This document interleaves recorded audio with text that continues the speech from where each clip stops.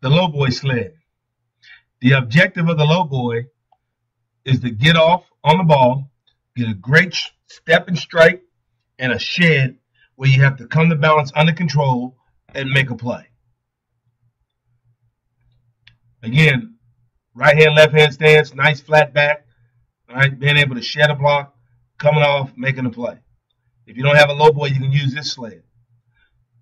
All right, again, step and strike, coming off the block, all right, getting off the block, coming to balance where you can make a play. Step and strike, coming off a block where you can make a play.